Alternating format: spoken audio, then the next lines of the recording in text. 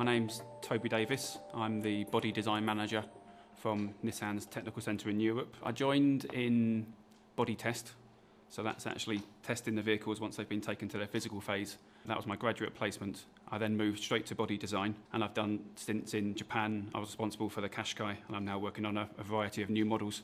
For the original Qashqai, I was the senior engineer for body design, so that includes the body metal, the glass, the closures, the mechanisms, the sealing systems, and so I was responsible for delivering all of those areas of the car to cost, to time and to quality. But in addition to that, it was also responsibility for coordination of the styling. We started off with 4 quarter size models right up to the production. But I think the challenges of my role is reacting quickly enough to the ever-changing needs of the customer.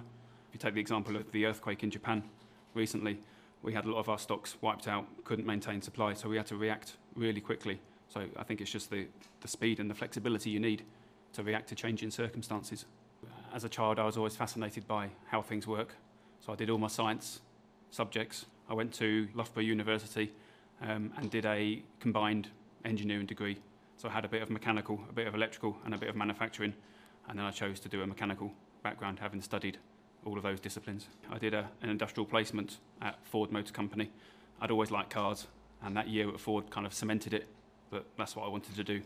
At university, you learn many theories, but it's being able to grasp those theories and actually apply them to real life situations. So I would say pay attention, listen to what you're being told, but also think about how you'd apply what you're being taught in a real life situation. If you're studying a bending moment of a beam, that can be applied to the body structure in terms of crash performance and having a good structural integrity of a body.